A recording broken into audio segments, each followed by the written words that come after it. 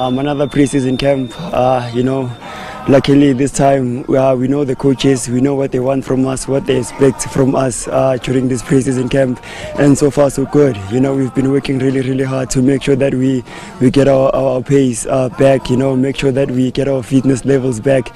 And I mean, it's been exciting to come back and spend time with the gents, spend time with the guys. The team chemistry is building again. The new gents, they're also getting to gel with their new teammates, and it's important for us, the players that have been here longer, to make sure that we bring them closer and feel the vibe here in our pre-season camp.